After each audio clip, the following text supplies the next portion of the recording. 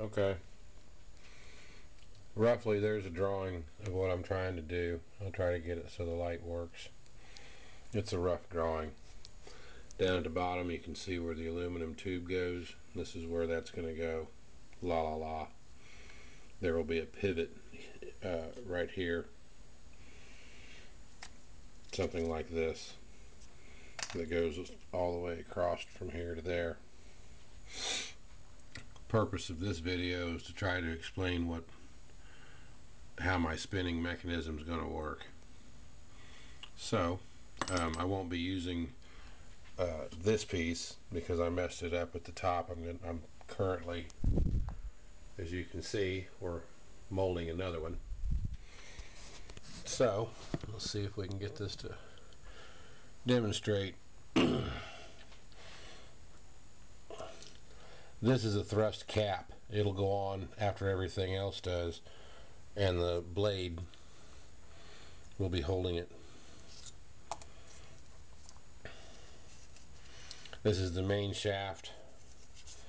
The part in the middle right here, I'm going to slot that, install a washer and solder it in for my rubber to go through. The rubber goes from here to the tube, which will be across right about there. This piece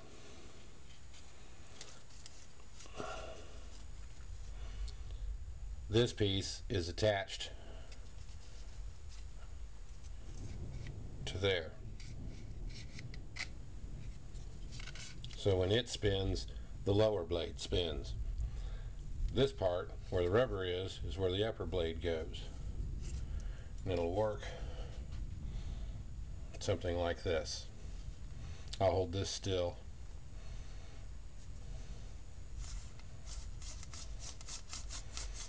That'll spin one direction. This middle part will stay solid, but for the purposes of demonstration I'll show you. And then when this is being held, this will spin. That's my upper blade, and this one will spin. That's my lower blade.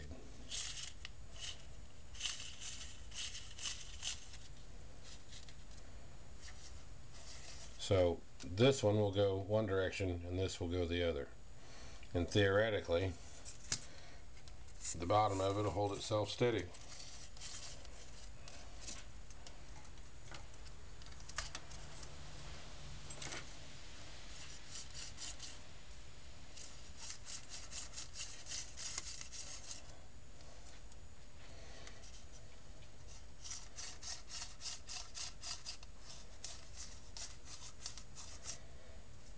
And that's, of course, is the frame. So she'll sit on the table or on the base, and that'll pivot. This will turn the other direction. Hope it works.